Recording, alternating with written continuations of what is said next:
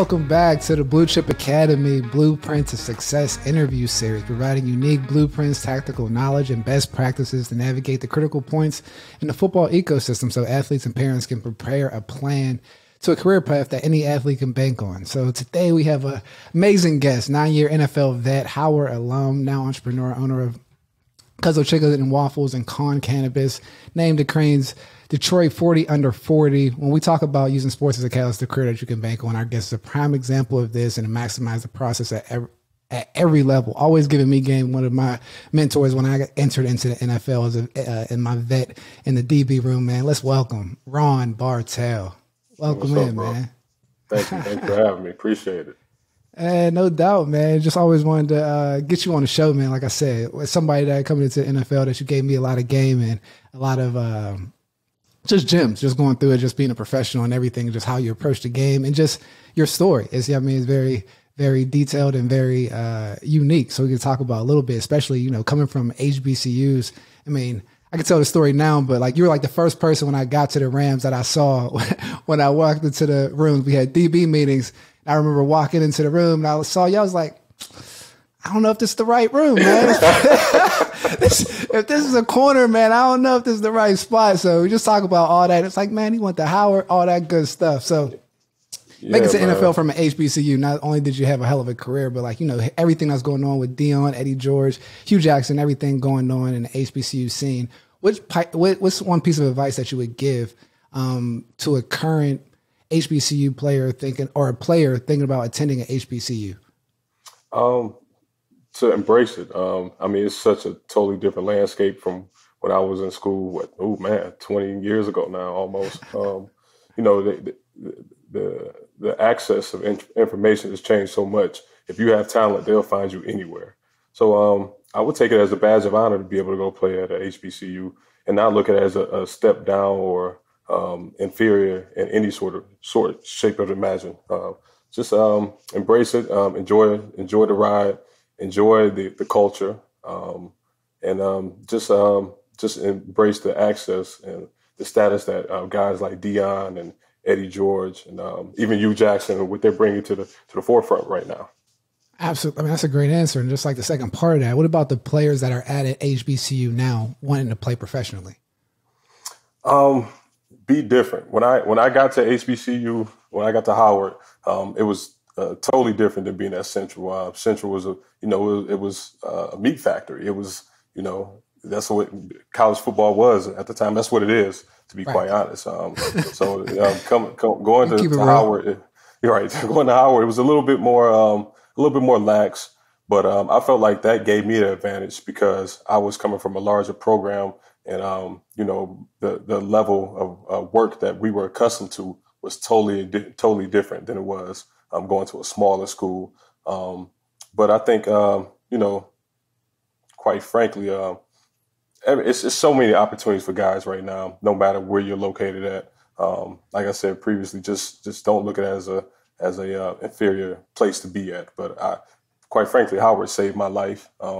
It helped me with my transition after football, all the relationships I was able to make while being at Howard University, and on top of the things that I gained from the football scene as well.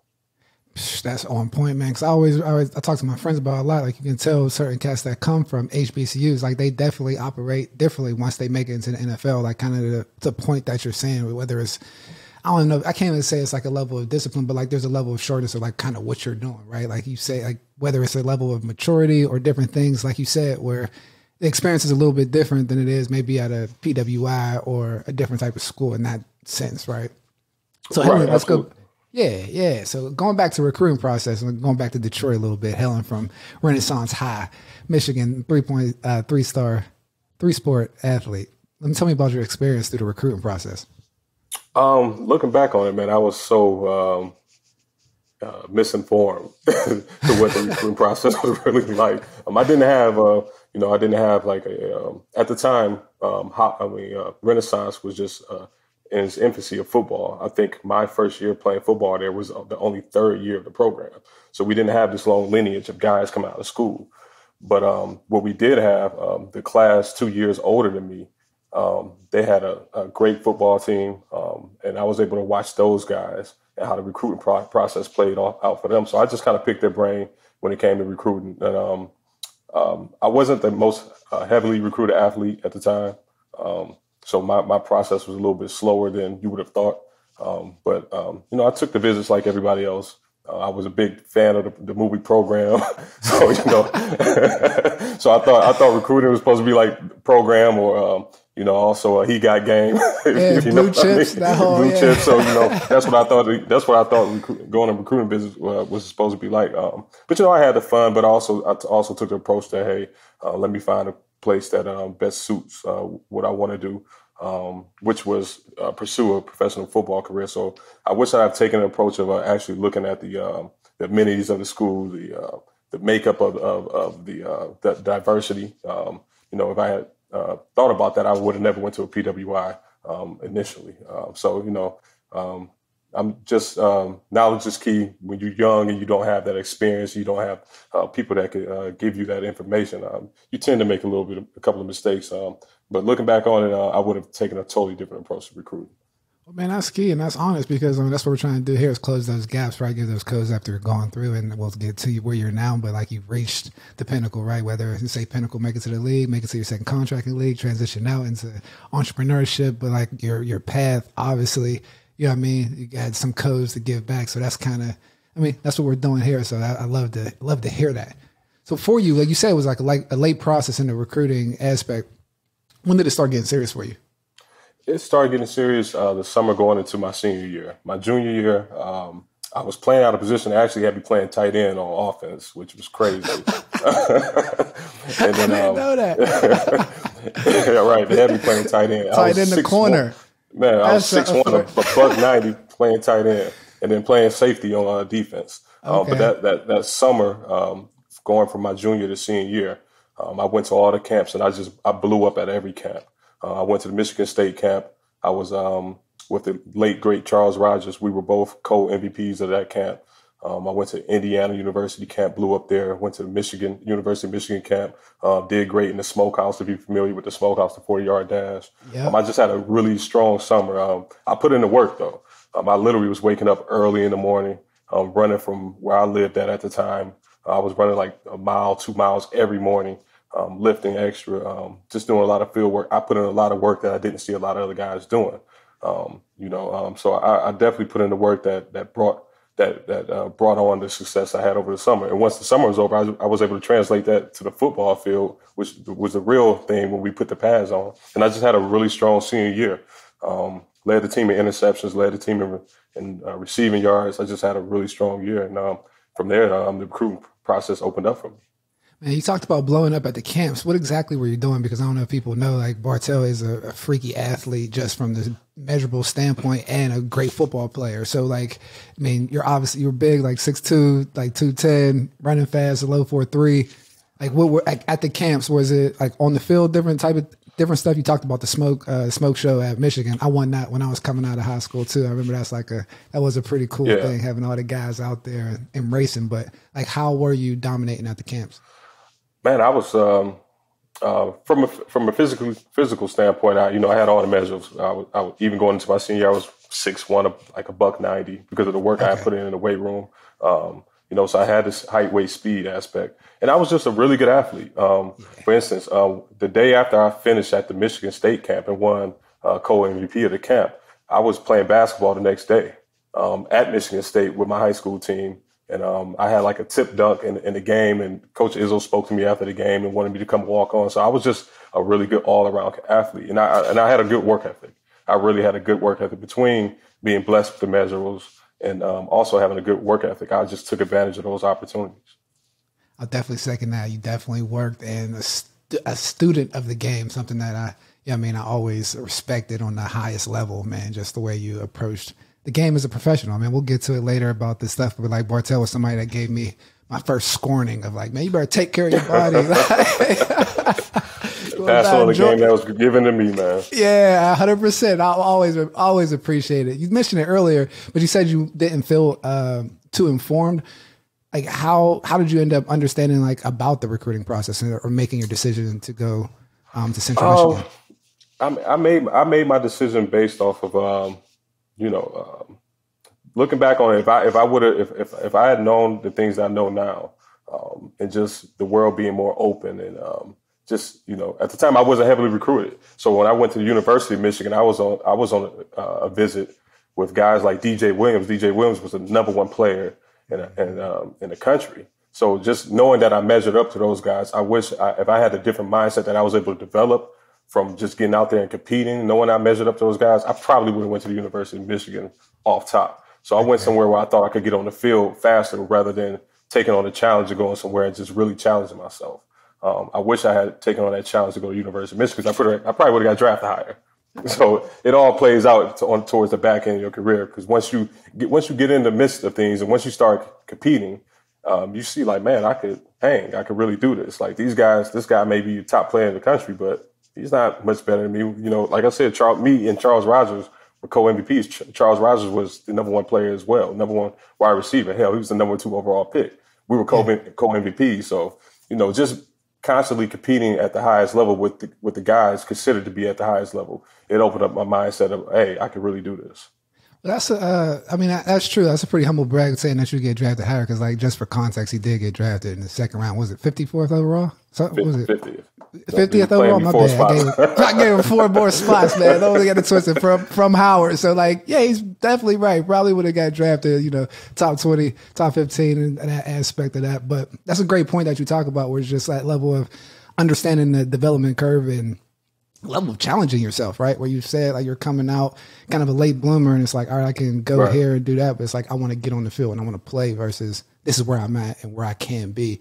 That's a very interesting point. When you were going to school, did you have any idea what you wanted to do after football? Quite frankly, football really wasn't my main focus going to school. I always figured once you get in the midst of it and you start competing, you see where you stack up. Yeah. The first day I got on campus and got on my first practice, I was like, at least I could be a free agent. Like this is the guys they're talking about are supposed to be best. At least I could be a free agent. So, I definitely going into school, my mindset was always business. I grew up around a family full of entrepreneurs, so business administration was my #1 thing. Figuring out what it takes to be an entrepreneur and getting the education for one, being able to build my resume through school, and then football as well. So being an entrepreneur was always #1, even when I went to school. Word. Okay, so that's what you were looking for. Were you looking for like? Okay, you said that. Yeah, business administration. Yeah, that definitely makes sense. That was like always your makeup. So like, what was your key takeaway that you would share with anyone going through the recruiting process like now? Take your time, man. Gather all the information. Go on as many visits as you could possibly can. And the game is so different now because it's so much more different with the freedom of movement. When we were making these decisions, these were decisions we were going to have to be stuck with. Now guys are able to make, decisions that's best for them at the time, which is fine because you're so young. What we think for us is best at that time is going to constantly change. So make the decision best for you at that time, but make it with all cards on the table with all the information. But like I said, it's so much better now because a guy can transfer and play the next year. When we were coming out, it was, hey, if I transfer, I have to transfer down, or if I transfer to a like school in the same division, I'm sitting out a year. And you even had to get you even had to get permission from a coach to transfer back then. So we didn't have the power that these athletes have now. So with all that power, take advantage of it. Take advantage of the system because the system damn sure will take advantage of you if you let it. Absolutely. You mentioned it's like taking accountability of gathering the information that you need to, right? Whether you make, because it's a business decision. So it's like taking advantage of this recruiting process, like an entry into like the business world in the sense of navigating your deals, your opportunities. Like there's so many aspects to a university that you're going on. It's like, all right, the culture of the university, the power cities, like who's the coach? Like is the coach on the hot seat? Who's the offensive coordinator? Is he moving? He's going to be going. Who's the defense coordinator? What's the scheme they're playing? Like what's the depth chart? Get all that information. And all that information is readily available now. Exactly. We didn't have access to the information now. So you use these tools, these phones, Instagram, TikTok, use that information and use it to your advantage. I think that's why you see guys making these business decisions when they go to schools now, because they have all the information. It's easy to get in touch with a guy who came out the year before you. You could literally DM him and ask him about his experience. So, just take advantage of all the tools and gather all the information. And even if you make a decision and end up changing your mind later, make the best decision for you at that time, because things do change. For sure. 100%. That's great advice. So you're coming from a top high school program in Detroit. How was that transition to Central Michigan? It was fairly easy for me. Okay. Like I said, my high school was pretty competitive. Once I got on campus and I saw what I was competing against, I got that inner confidence that I needed. I really didn't think I should redshirt, but that redshirt year did help me in terms of learning the lay of the skin, learning how to practice. That's the one thing that I did have to learn. I really had to learn how to practice, take care of my body. So I really took advantage of that redshirt year. I went into Central Michigan at about $190, $195. After that redshirt year, I was 205, 208. Totally different body. Knew it helped me become a man within that year. And once I got on the field, my redshirt freshman year, I was a much better player than I would have been my true freshman year. And that's a good point that you talk about that redshirt year. Like, you can make that right investment and really take off in your career. Or I've seen it mess up a lot of guys that go to the big schools. Like, get redshirted, and it's like those Fridays, we're out partying, get in trouble on the weekend, go one of two ways. It's just like really turned up. It's like career is over before it even starts. So that's a great point, man. When you get redshirted, take full advantage of it, man. You get a chance to jump on some of the competition and really develop yourself. Like, because that's something that's going away now, Ron B, when you talk about these guys now, because it's like most of them in school 36 months. They're trying to get to the league in 3 years. And if you're there 4, that 5 stars coming in, you got to transfer out, because it's almost like getting to like basketball to an extent. Absolutely. And even looking back on my career, I'm like, man, I cost myself a year in earnings redshirting a year, because thinking back on my career and even my high school, my college careers, if I had the information that these guys have now is how quick can you get to the league? I would have came out a year earlier, even if I'm a 4th or 5th round pick, because I'm going to get to free agency a year earlier.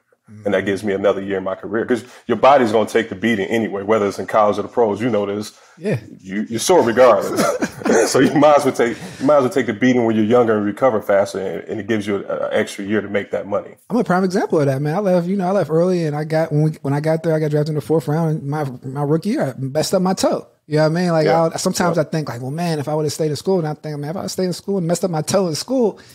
Right. Because like that did change the whole dynamic of just how I moved and everything. But like, I was obviously in the league at that point. So it was like my red shirt year, that first year, was like a scouting assistant / the rookie. We get to all the rookie duties and all that stuff. But it was an interesting first year, but take advantage of that developmental piece to it. I think that's very, very important. So what was your like welcome to college moment where it's like, man, this is real life business? Oh man, it was the first scrimmage we had. I made a tackle on the goal line. Great stuff. I remember I was playing safety at this time. Okay, yeah. So I had a whole different mindset. I came downhill and stuff to do at the goal line. And man, every extremity went numb. I was laying out on the field on my back, just numb. And they didn't stop practice. They just moved it down the field. That literally just let me know, okay, what time it is. This is the real deal. They really don't give a damn.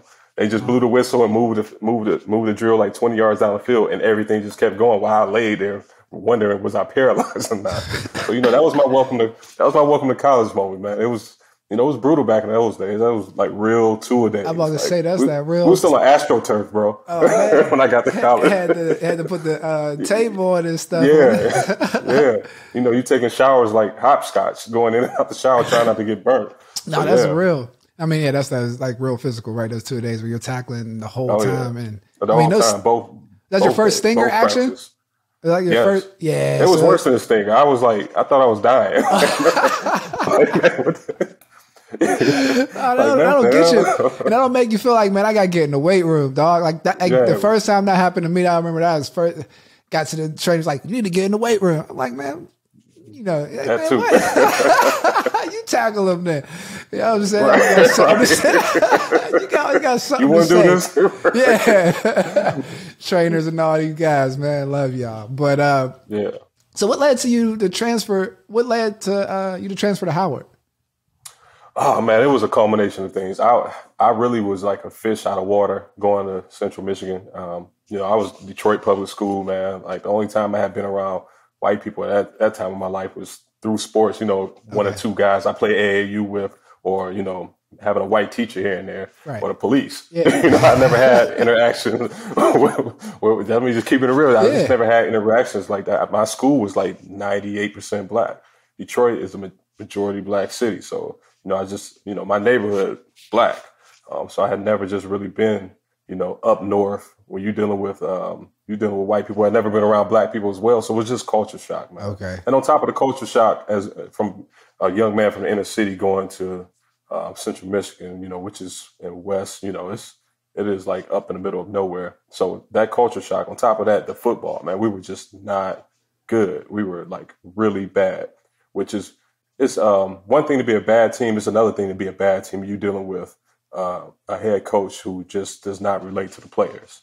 So it was just one of those things where the culture just wasn't there. The football was bad, so it was in my best interest to go somewhere else. Take my talent somewhere else, like LeBron. And like, I mean, at the time, it's probably not a typical place to go. But like, what made you land on Howard? Man, I was trying to go to Michigan State. Okay. I really was trying to go to Michigan State. I had a relationship with Bobby Johnson, who was the head coach at the time at Michigan State. Couldn't get my release. Like I said, it was totally different back in those days. A coach could pretty much end your career if they wanted to. So I couldn't get a release. Two of my best friends from high school were at Howard. I had literally went to Howard the summer before I transferred. So I transferred after the 2003 season. The summer of 2003, I went to DC just to hang out with my guys, and I was on campus at that time. Like, man, this is different. It was Chocolate City. The energy was different, right? It's like a recruit trip. It was totally different than Central Michigan, man. Like, it was Chocolate City. The women on campus, the guys just hanging out. Rap music playing on campus. It was just like a totally different vibe. And just being out there for that weekend just really opened up my eyes to the HBCU experience, and just having to make the decision of not wanting to sit out a year, considering I had already redshirted. I didn't want to lose a year eligibility. I just decided to, transfer somewhere where I knew I was going to be comfortable socially. I knew the academics were second to none. The football wasn't the same, but as long as the academics and socially I was fine, it was just the right move, and I wasn't going to have to sit out a year. So it worked out great. Oh, that makes a lot of sense now that you explain it that way, or how you got there. I mean, and you said you're basing it on like the education and the social climate. It's like, all right, I'm gonna take care of myself on the football field. Like that's having like true confidence in your abilities, right? Because you get there. I mean, it wasn't just like a factory where guys were just getting drafted, from Howard. Right. But you got you and AB or Bartell. You guys came out from playing there and making that major splash in the NFL, right? Like being the odds by. I mean, we'll talk about that, but. So yeah, and go ahead. No, finish up. Go ahead. And and I knew, like I said, I'm coming from Central. I had already competed against the best, so I already knew where I stacked up talent wise. I played against Charles Rogers at Michigan State. I was going against Darius Watts, who was a second round pick as a wide receiver for Marshall. Byron Leftwich at Marshall. You had Michael Turner at Northern Illinois. You had Big Ben at Miami. So the MAC was like really, really good back then. Chester Taylor at Toledo. I mean, the list goes on and on and on against the guy. And I was competing. I wasn't just competing. I was like at the top level with these guys. I was dominant. I was having really good showing against these guys. So I already knew from a standpoint, like, look, I'm clearly talented. If I could go to the HBCU and dominate, I'll be fine. They'll find me some way, somehow. So that was my mindset. Like I said, once I get in this situation, I'm able to measure up myself against everybody. Like, oh, okay, I can do this easily. It makes perfect sense. Like that definitely makes perfect sense, especially like the outcome. I mean, that you did have is like built perfectly for you. So it worked out. The cards worked out right. Right. When you got to Howard, did you notice any critical advantages attending Howard over Central Michigan? Like why you were just peace of mind, man. Quite honestly, just being in a new environment, having that stress off of, just going to a place that I really wanted to go to class every day. I had no issue with actually showing up to go to class. And that was purely the PWI HBCU culture? Yeah.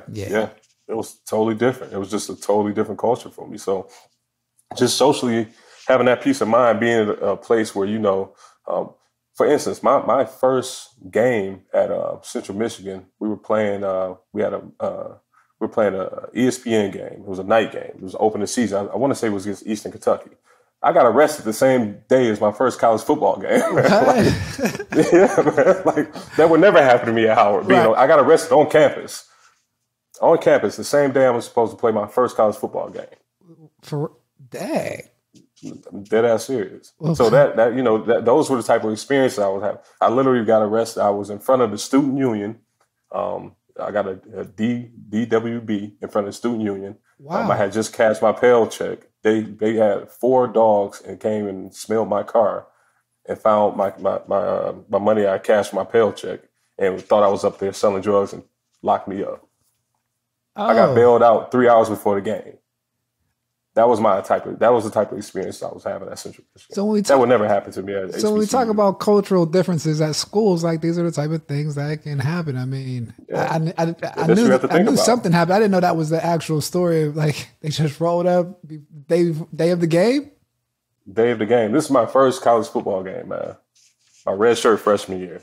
And so how let's go into that a little bit. So you get arrested and like, who do you call? You call a coach? I called Harold Goodwin. Was that a teammate or a coach? That was coach. He's an assistant head coach with the Buccaneers. Gotcha. Yeah, he was my recruiting coordinator. He was Detroit. He was over the Detroit area. All right. He recruited me, and he was the offensive line coach at Central Michigan at the time, and they got me out. But that was the type of stuff that guys were experiencing in Mount Pleasant. Coming from the inner city. It just was not the environment for a young black man, especially me. I mean, that's incredibly honest. I mean, that's true because just knowing yourself and like the type of things we have to think about. Yeah, because that's a part of your whole college experience. Like you're in the football at one part, but then there's another thing that you got to deal with the students that you're around, and like that is your nucleus of your network that we're going to talk about. Like when you transition out of the game, that kind of go back to them and be like, all right, where's the connecting pieces to using the sports as a catalyst into my next career, whatever the thing may be, entrepreneur, executive, all that good stuff. What was the most memorable part of your college experience? Oh man, just the relationships, quite honestly. I wasn't fortunate enough to go to a big school and play in huge games. The biggest games I played was the Howard Hampton homecoming. Howard Hampton rivalry. We played a homecoming game. So if you want to talk about in terms of those type of things, games, those types of games were memorable to me. But just the relationships I created. I still talk to some of my guys that I went to school with at Central Michigan. I'm very close to my guys from Howard University. We always find time to get back together. Me, AB, a few of the other guys we played with. So just those relationships, I'll talk to those guys for the next 20 years of my life. So the bond that we've been able to keep for all these years is the best experience I've had going to either Central or Howard. I would definitely agree with that, man. That residual effect of like that nucleus, right? It's so important that you're in the right space to be able to take full advantage of these different ecosystems that you find yourself in, playing a sport or not playing a sport. So like now we talk about, being a successful entrepreneur, like what would have been your NIL strategy? Like if you were in college? Oh man, I wish NIL was available. Not knowing all the particulars about NIL, I just think it's even in the playing field for guys to make decisions best for them. Yeah. To be able to capitalize and monetize off your name, image, and likeness. I mean, who wouldn't want that? If you put in the work and somebody's going to pay you to promote something, you should be able to receive the benefit from that. So I'm all for it. I love to see the chaos going on with the NC2A. I absolutely love it. It's never been an even field for all the schools. The same 20, 25 schools are, and not even that many, the same maybe 5 to 7 schools are competing for national championship every year anyway. So I love to see guys getting paid. I played with a lot of guys who could have made a lot of money just off of NILs through college and career path. They maybe not made it to the NFL, or maybe they made it only played a year. So just to be able to see guys be able to monetize and make some of this money, especially with the money coaches are making now, I'm all for it. I love the chaos it's caused. No, that's real, because like when you think about you guys being at HBCUs, I'm just interested in how. I mean, it's a different vibe. Like, how would you think you guys would have capitalized on, name, image, and likeness. We thought you would have hosted parties, try to do the merch thing. Parties, man. Like, I don't know what you guys would have been doing at Howard. Like, it would have been hard. Like, that's like, there's a cool, that's opportunity when you're talking about name, image, and likeness. It's a level of, true, authentic, like, brand association. And when the thing at these PWIs sometimes is, like, the fans, they know you as a football player.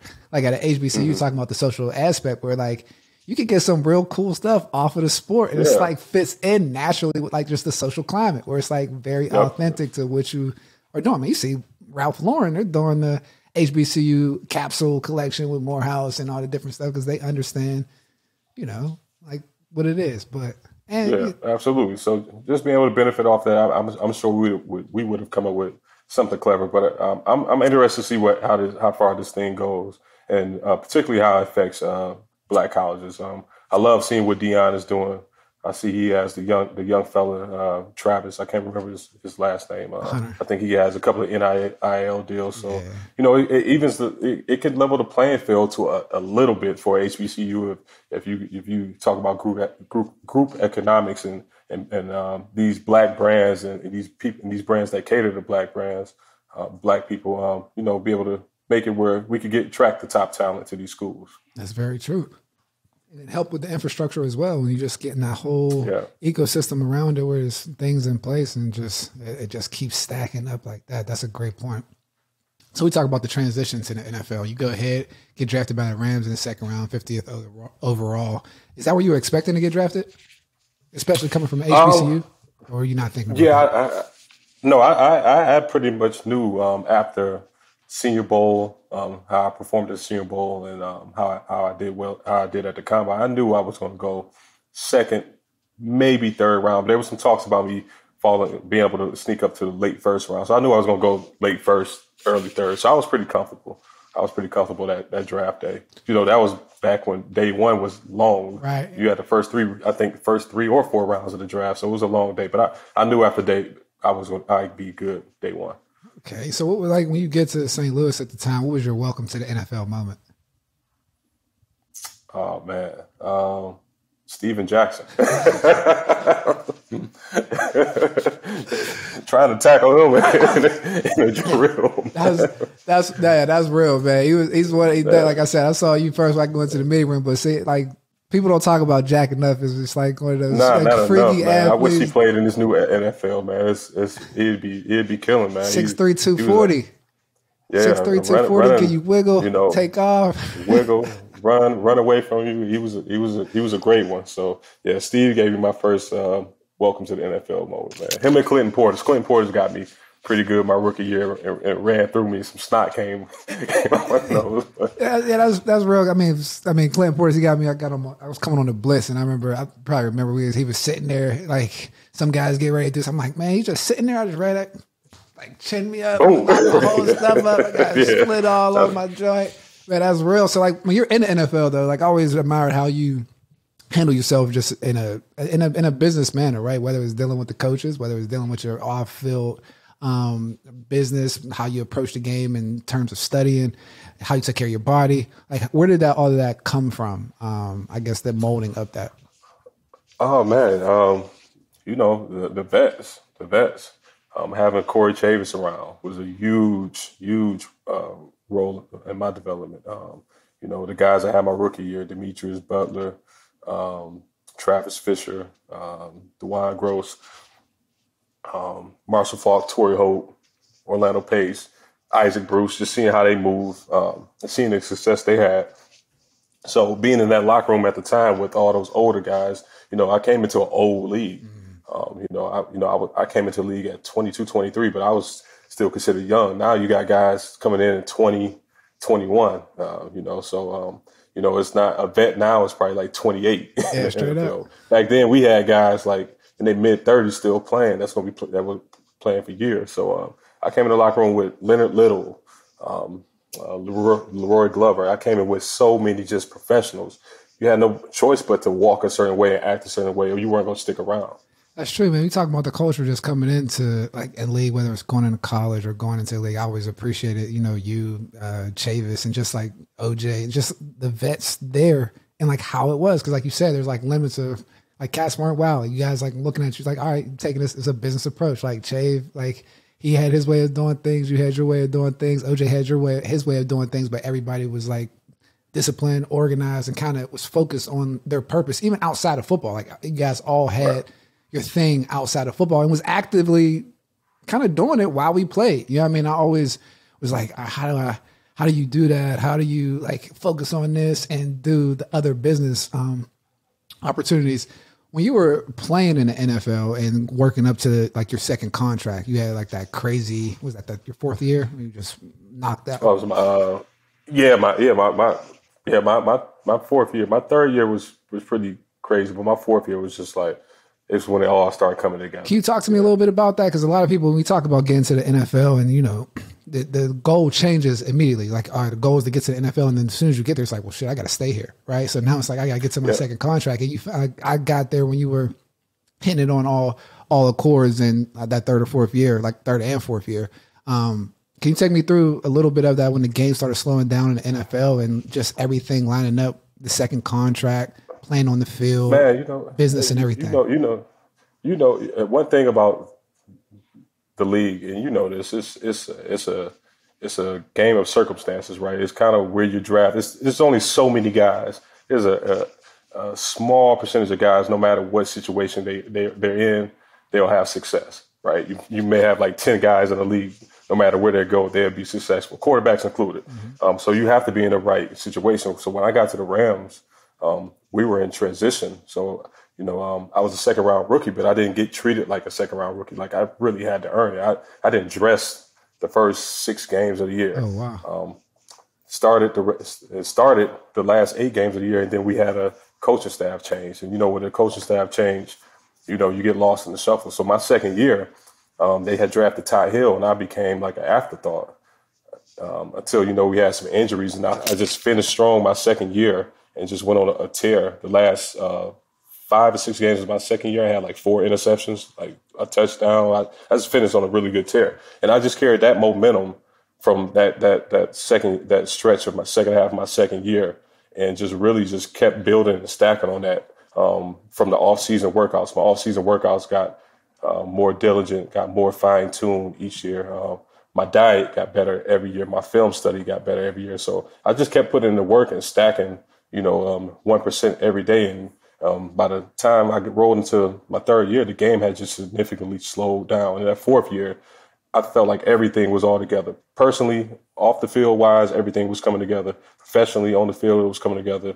Spiritually, the things I was doing, everything was in alignment. So I felt, it showed on the field. I just, we were terrible as a team, but my level of play was just like extremely high, no matter, what the outcome of the game was. And the reason was because I just made sure everything was in alignment within my professional life, my spiritual, my body. Everything I was doing was geared towards the goal of, I'm gonna leave it all on the field, and whatever happened at the end of the season, it'll happen and hopefully leads to a pretty good payday. So I just had supreme focus. Focus and alignment, man. That is the key, and it's a lot harder than you would think because, he's not talking about as much, but I always admire your study habits, right? Like we talk about being in camp and not realizing, like, yo, where's Bartell? And you go see him, like, oh, he's watching film, you know what I mean? Because everything will be operating how it was or whatever the case may be.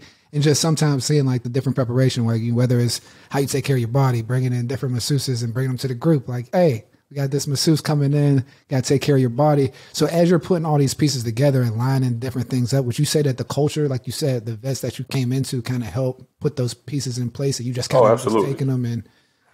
I was taking a little bit from everybody. Yeah. I was taking a little bit from everybody. I was still in Isaac Bruce practice habits, Corey, the way he took care of his body and study habits. So I was OJ, some of the things he was doing. I was finding what worked for me and what I could steal from everybody because we're all different, right? Yep. But you have to, the way you study film, how much film you have to watch could be totally different from mine.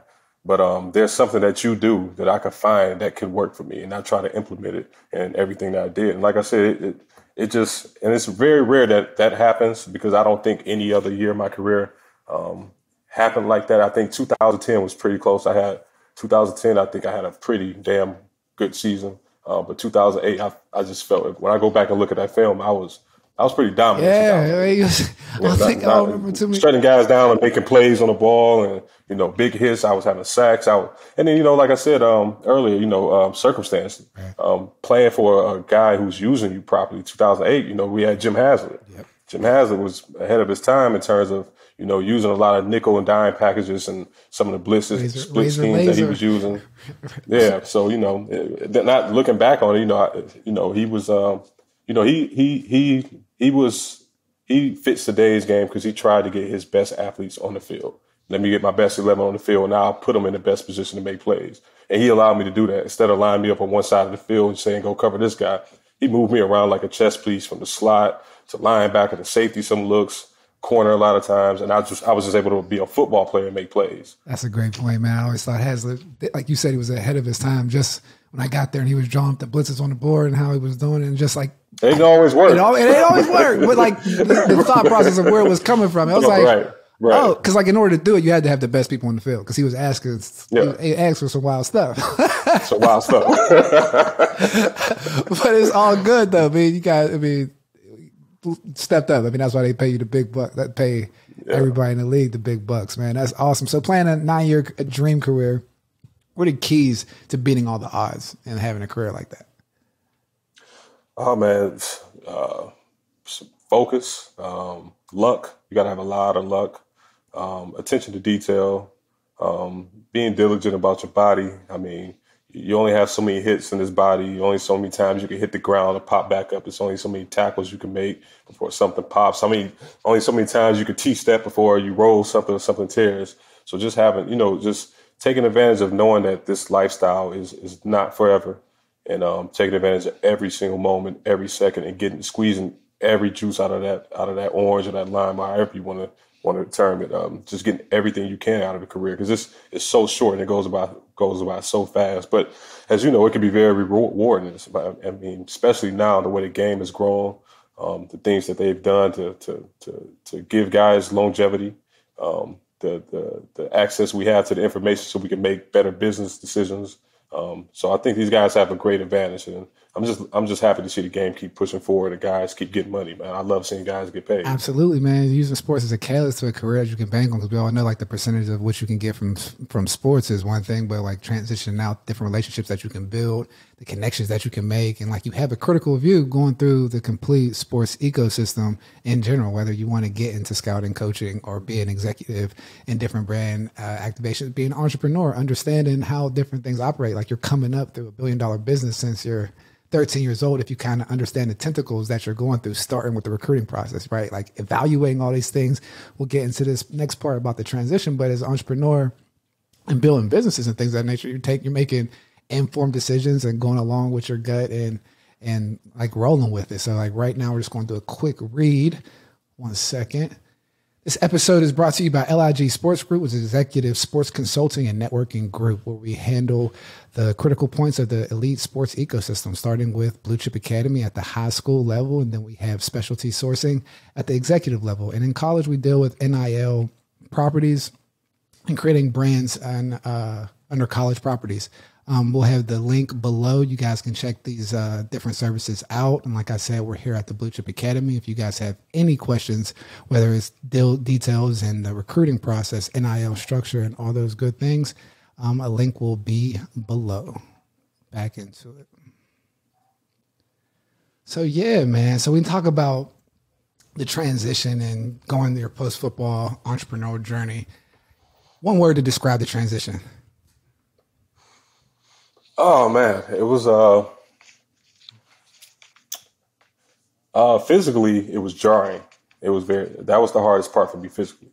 Can you take me through? Can you expound on that a little bit? Take me through why it was physically jarring. I found that first year of retirement, I found myself every Sunday just getting sore for no reason. Like I played a football game because your body has so much muscle memory through the practices, through the games, through the training, the conditioning, and once it comes fall, your body's used to certain things. And once you don't have those things anymore, my body was like just going through withdrawals. It was like cold turkey. It was very weird because I wouldn't have played a game, but I'd be sore like I played a game. It was crazy for me physically. But socially, financially, of course, financially, you have to make the adjustment because you're going from making tons of money to, hopefully you transition properly, you have things set up, you make good money. It wasn't the toughest transition because I never found my identity in just playing football. Coming from, and I think it's an advantage I had coming from a smaller high school program, not being heavily recruited, coming from a small school at HBCU. I never just was Ron Bartell, the football player, because I didn't go to these big programs and didn't have all this pub and hype around me. So I never really just embraced it and just being a football player. I always knew that football is an option for me, and I'm gonna keep using it as long as it keeps going. But I'm planning for other things. So I was always a businessman.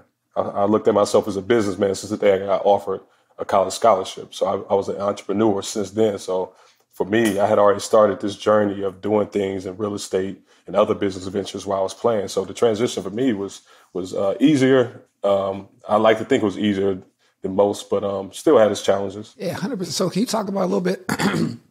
We always talk about being so focused on your sport when you're doing things and like not being having your focus going other places because you're trying to stay in that 1%. How did you manage building businesses while you were still playing, getting ready for that transition? Because again, that's something that I always saw and was like, okay, how do you do that? You know what I mean? Because we got 24 hours a day, but how much time of that day can we actually spend doing football related things, right? Like how much time, like seriously, and I felt like I had a really good work regimen, a really good off season regimen, really good in season regimen. So I'm working out 3-4 hours out of the day.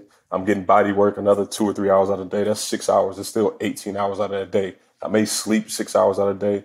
That still leaves me 12 hours out of the day. I was never a video game guy, so I was never like hanging out with the guys just playing video games. And so I was always spending that extra time doing business related things. Those are the things that intrigued me. So I was always looking at real estate deals. I grew up, my father did real estate. So that's something that inherently it came natural for me. I grew up around it. You have some guys that, they're going to spend every hour on football. I was just not one of those guys. I'm going to spend a lot of time on football, but I do recognize my life isn't just football. It's a lot of hours out of the day that I need to do other things with my life. And I still could be committed to the game to get the things done that I needed to. That's a great point, man, because you say you always had that business mentality on things, whether it was like the different points in the game, whether how guys are taking care of their body, whether how you're maneuvering, or just talking about in the social climate, whether we're just at lunch or doing different things and talking about different business ideas. I remember you talked about FedEx trucks this one time or this. It was like that was what you always brought to the table, and I always respected it, always listened. It's like soaked up the game. And so I was like, all right, man, what's wrong, B? What's he going to do next? Like, you know what I'm saying? Because it was like, it's not for everybody. Yeah, 100%. Like, but it's interesting to hear. Like, I didn't know like your family were entrepreneurs and different things of that nature, and like kind of where some of the base may come from, right? Or just being able to cultivate that coming from an HBCU, where it's like, all right, I'm not so focused on football. Like, there's other parts to me. So like, leaning into those and having those muscles built up is like right, but a delicate balance, because football was always number one. Period. So I always knew where my bread was buttered. Exactly. But, I always knew where the bread was buttered, right? But just realizing, finding what worked for me, especially during the off season and in season, what worked for my study habits, what worked for me to take care of my body. Once I was able to figure those things out and fine tune it, and then have the infrastructure, right? Because I'm doing these business deals, but I've built an infrastructure that people don't see, that I'm not the only one taking care of all these things on the back end. So, and you see guys moving like that now. You see a LeBron James with a Maverick Carter and the guys he's empowered. You see a lot of these guys that carry themselves as an enterprise, because the sports world has blown up. The business is so big now. I was fortunate to have a few people in my life that played that role for me at the time. So it made it a lot easier for me. I don't think I could have done it without having that infrastructure and the team around me to allow me to vet these deals properly. I think it goes to the same point of like, it's a double-edged sword in the positive way. Cause like you take those same principles when you're working on business and you look and you're like, you immerse it with the business stuff. Cause a lot of the game used to give me was like, look, this is why this is a business. Look, you spend this on tennis shoes, you spend this on whatever habits you got going on. You know what I'm saying? But like, you got to take care of this for, the massage or the therapy. Cause like, if you took care of a car, like how would you do this? Da, da, da, da.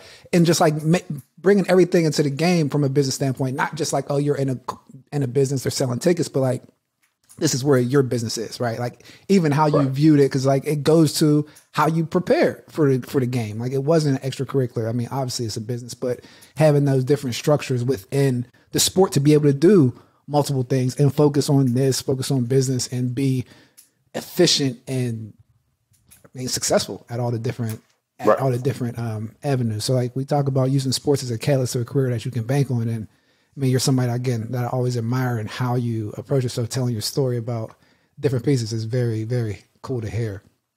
So like, did you have a sense when it was over, like when football was over? Because you see some guys like when you get cut and like they keep fighting to make the next team, where you kind of like, all right, like that's it after injuries.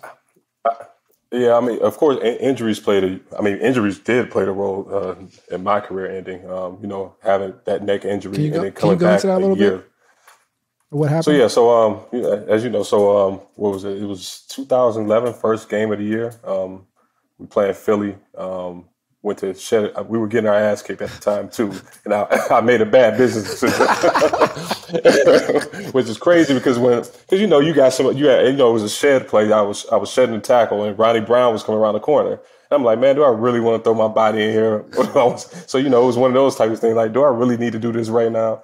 But you don't want to look bad on tape, and you never want to put out bad film. So as soon as I shed the receiver and go in and make a tackle, I get ear holed by the lineman. And my body was going one way and my neck was going the opposite way. Long story short, ended up fracturing two bones in my neck, actually 3, done for the year. The next year, I worked all hard that off season, was in the neck brace. They didn't know if I was going to play again because they were saying I may have had to have surgery. Luckily, everything healed properly, didn't have to have surgery. Boom. The next year, very first game of the year, I'm going to make a tackle on Antonio Gates. And I get ear hole in my scapula by a teammate, and I end up fracturing my scapula, split my scapula in half. So, I was basically missed half the season that year. So I was 30 at the time. So being at 30 years old, coming off 2 major injuries, I ended up signing with Detroit after I left Oakland. Played pretty well in Detroit, but that offseason, they made a decision to cut me, and I went for one tryout. I went down to Miami and they asked me to run a 40. That's when I knew it was over. That's when I knew it was. I was 31.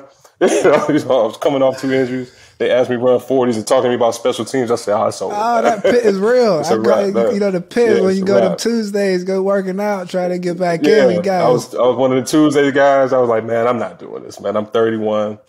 I can't do it. And I put so much energy, coming off that neck injury. I put a lot of energy getting back on the field that next year. And so that next year, for the very first game, it's a similar situation that happened again. And I rehab again, and I get to Detroit, and I'm in Detroit, and I'm doing very well, and I should make the roster. And they make a decision to cut me for financial reasons. You know how it is. It's business. It really is. They have to pick up your pension.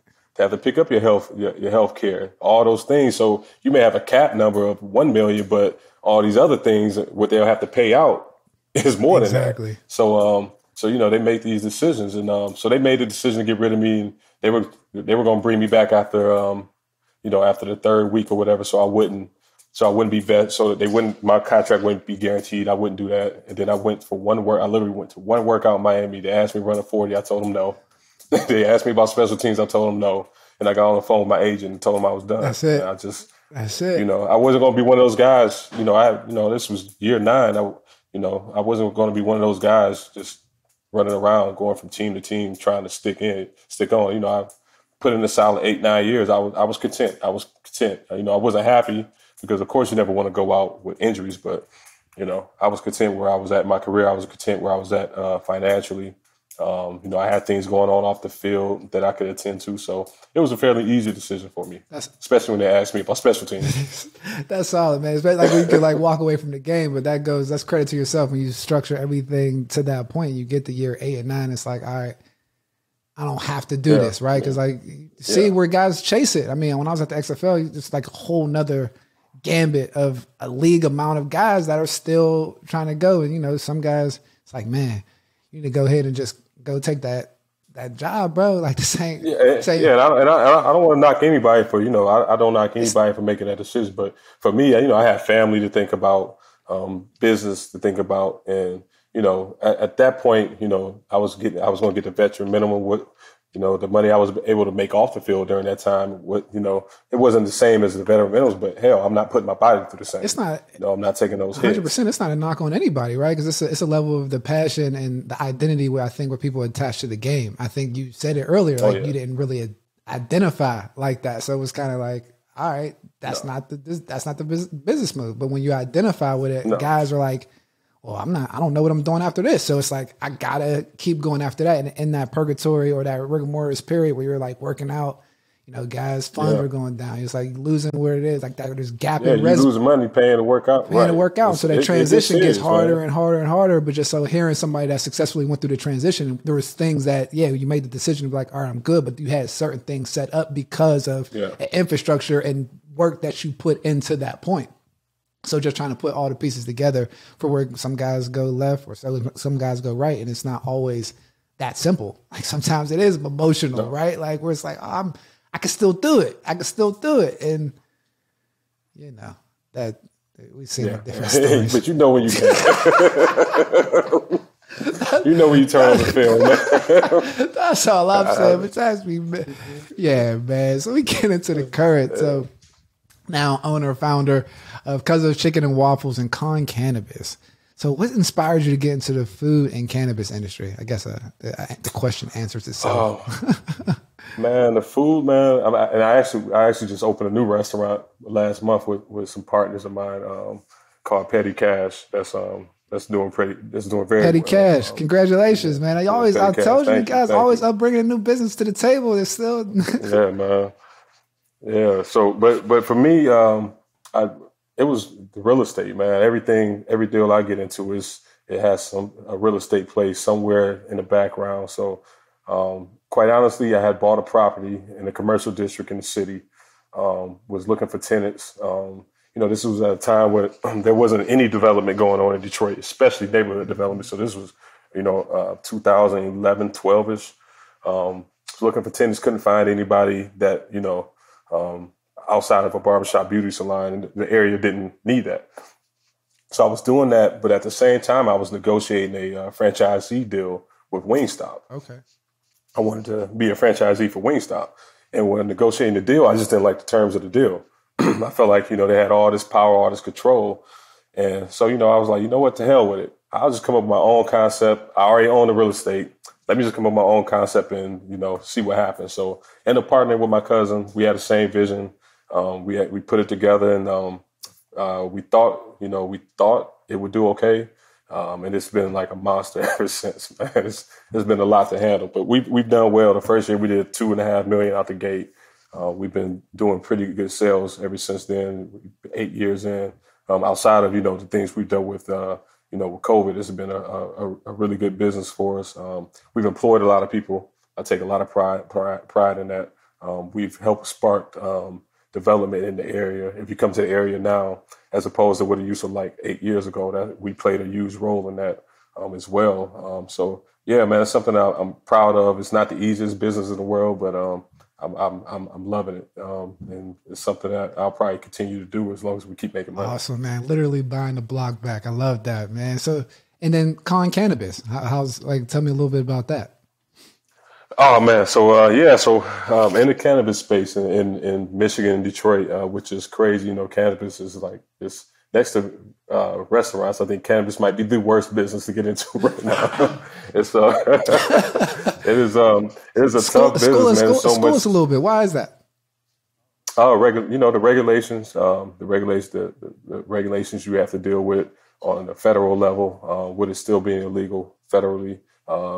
There's state regulations is legal, but then you have different municipalities. So for instance, in Detroit, we're legal for medical, but recreation hasn't passed yet. But then the surrounding areas of Detroit all have recreational. So it poses a problem for all the Detroit operators because everybody's going to the surrounding areas because they don't have to have a license or a med card. So we're dealing with that issue. But, it's something that I think as a black man that, I think it's important for us to have representation. So me and my partners are trying to make sure we do have representation in this space. We've been locked up for it for so long. We've been demonized for it, ostracized for it, and it's not a lot of us participating in this new business. And it's something that is medicine for one. I'm a big proponent of guys being able to use cannabis as a way to heal and deal with all the anxiety and pressures that we dealt with when we played and the hits on your body. So that was a big thing for me to get into it. And then, like I said, I just think representation matters. You got so many industries popping up between tech and all the different things going on in the world. And, we have to have do a better job of making sure we're represented. I mean, that's a great answer. And that's so true, man. Taking ownership and kind of going after it, even from the standpoint of being at the table with a Wingstop. And it's like, well, I'm not really feeling this, right? Like being sharpened with different things in the NFL, whether it's like, all right, this is how I'm going to talk to the coach, like just that partnership mentality and going at it with that business look on it. So just kind of get into your process a little bit. How do you know when you're ready to jump into another business? For one, do I have the infrastructure? For one, am I passionate about it? First and foremost, if it's something do I want to do and I'm passionate about, or is it just to make money? If it's just to make money, of course people like to make money, but all money isn't good money. So I don't think I'm at a point where I need to chase a dollar. So it's something I have to be passionate about. I have to have the infrastructure around me, because I'm in a lot of different things. I have to have people that I trust that can help me scale these operations properly, and it allows me to do what I'm good at, which is vet deals, put the team together, put the processes and structure together, and put the triggers in place so that things operate properly and keep it moving. So as long as those things are in alignment, I could, I'm ready for any deal for the most part. If I'm passionate about it, it's a good deal, and I feel we can be successful, and I have the team around me to make it successful. Have that team, the team matched up with the dream, like you said, the passion. Those are very critical points. So what type of players do you think should follow that entrepreneurial path? Any traits that you bank on? What type of player? From a personality standpoint. Independent. I mean, people who are independent, man. Once you get in a certain type of lifestyle, do you really want to listen to somebody when it comes to how you make your money? You want to have somebody to answer to. Are you okay with having to eat what you kill? If you're not okay with that, then entrepreneurship is not for you. Are you okay with working 24/7? Because there is no cutting my cell phone off. There's always something going on. Somebody always needs to get in contact with me about something. And are you okay with the way you live your life, knowing the way you live your life, your finances, everything you do can directly affect people? I mean, between my businesses, I employ over 100 people. Wow. I directly affect over 100 people, how I move and how I operate. If I do things a certain way, there's ramifications. It's just not for me. It's a trickle-down effect for my partners and for any of our employees.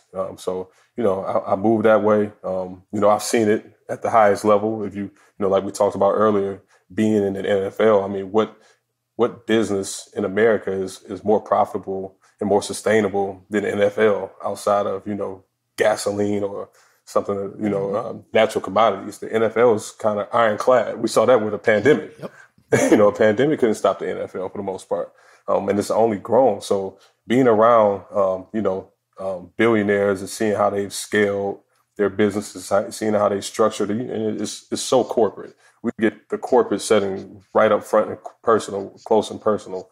So I was able to see that, learn from that, and going to the different teams, seeing the differences in their model and how they modeled their businesses, how they set up their front office, how they treated their staff, how they treated everybody in the building.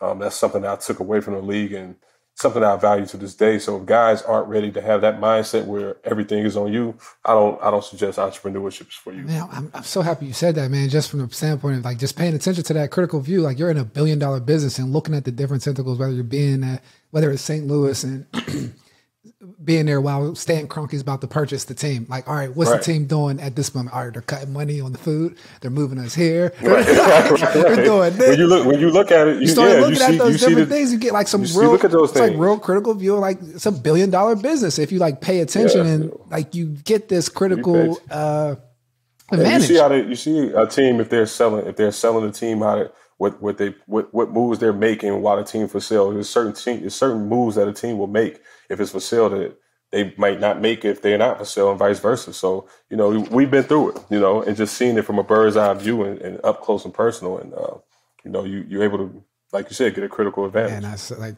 cast, man, bank it in and just knowing what to look for when you're going through. You can get that upper hand when you're transitioning out. So like for active players and athletes in college and professional ranks, is there anything they can do while still playing if they want to be an entrepreneur? Now, I mean, it's cool with the NIL stuff, but like, what would you suggest, like from an infrastructure standpoint? Find a mentor. Number one, find a mentor. Find a mentor, whether it's in the locker room, whether you take a summer and you intern somewhere, whether you have somebody look up to that owns a small business. We all have friends and families that may own small businesses. Find you a mentor and really just latch in and latch onto your mentor and ask those questions and get out of your comfort zone.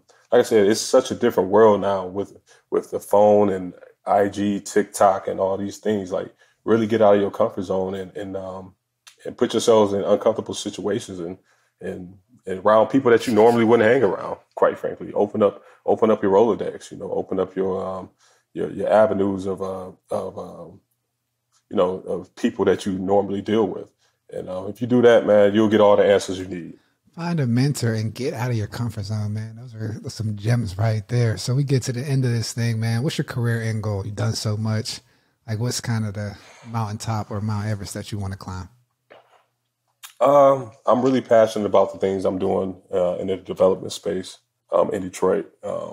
That's where I want my legacy to be, is helping revitalize the city, especially the neighborhoods. These are neighborhoods that I grew up in, that I'm very fond of, that the streets that I ran as a kid. So that's my passion. Outside of that, man, just living life, enjoying the fruits of my labor, watching the kids grow. At some point, being able to retire and hopefully pass this off to one of my sons. Hopefully they could take it and continue the family legacy that I'm trying to establish. Man, that's amazing, man. Thank you so much for joining the Blueprints of Success interview series. And like Ron Bartell said, just go back, get out of your comfort zone and find a mentor if you want to get into this entrepreneur game. And like when you're going through this recruiting process, make sure that you're making informed decisions and take all the critical advantage from being able to deal with coaches, deal with administration, whether you're making critical views, take advantage of the NIL when transitioning to the NFL. If you ever get to that point, understanding that there's this infrastructure that needs to be set up for you to be able to transition the way Bartell talks about, and just having different things. And a lot of times it is luck and circumstantial, depending on how things operate. But if you can take control of your path and being trustworthy and confident in your journey, I mean, things can work out. So using sports as a catalyst and understanding with a business mindset, this was a masterclass on it. So I appreciate it so much, Bartell. Appreciate you, bro. Yeah, man. So appreciate it always, man. Always, man. If you guys have any questions, like and subscribe to the video, download the recruiting checklist, and we have the football and recruiting biz masterclass. You guys get a comprehensive view of the recruiting ecosystem and all the different things and how it attaches to the sports business, so you can get in the captain seat and have an acceleration plan through this sports ecosystem. Thanks again, man. Have a good one, everyone. I appreciate you, boss. Take it easy.